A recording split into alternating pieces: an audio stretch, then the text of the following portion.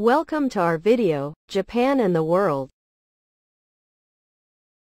The topic for this time is, ruling party's defeat to increase difficulties for South Korean government. I would like to focus on the commentary by Tsutomu Nishioka, a senior fellow and a planning committee member at the Japan Institute for National Fundamentals and a visiting professor at Reitaku University. He covers South and North Korea's. On April 10, a National Assembly election took place in South Korea. The National Assembly is a unicameral legislature with 300 seats. The term of office for lawmakers is 4 years, with no dissolution allowed. A single election thus determines the balance of power in the legislature for the next 4 years. In the latest election, the ruling People Power Party won only 108 seats, suffering a crushing defeat. The largest opposition party, the Democratic Party of Korea, gained 175 seats. The Rebuilding Korea Party, which was formed in March by former Justice Minister Cho Kook, won 12 seats, with 5 gained by other opposition parties. The opposition camp thus got a total of 192 seats. President Yoon judged by the people. With a 2/3 majority, or 200 seats, the opposition parties can impeach the president, initiate constitutional amendments, and override a presidential veto. Conservatives had feared that the opposition camp might win 200 or more seats, calling the possibility as opening the gates of hell. But the gates did not open. Nevertheless, the Democratic Party of Korea and the Rebuilding Korea Party together have 186 seats, more than 3/5 of the total. If 180 or more lawmakers vote in favor of designating a bill for a fast-track procedure, the bill may be presented to the full National Assembly automatically in 330 days without passing a committee. If the left-wing opposition parties join hands, therefore, they may pass any bill to override objections from the ruling party. The biggest factor behind the ruling party's defeat is public antipathy toward President Yoon Suk-yeol and his wife, Kim Keon-hee. The election results represented voters' judgment on the Yoon government, rather than the opposition camp's victory.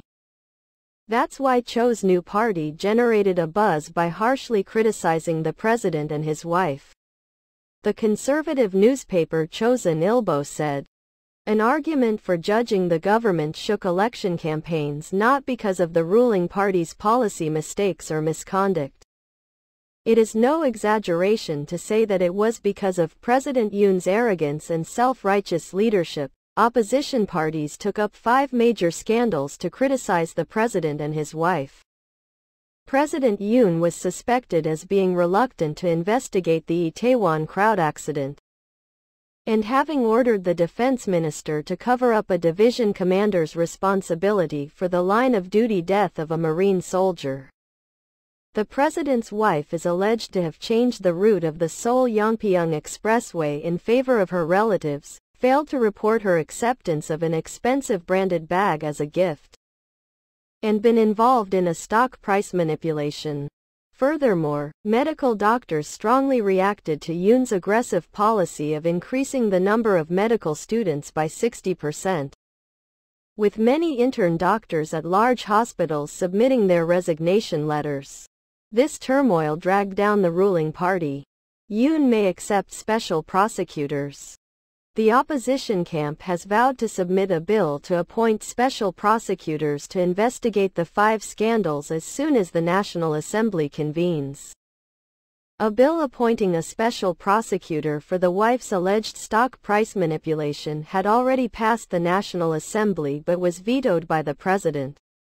At that time, some in the ruling party called on the president to accept the appointment after the election.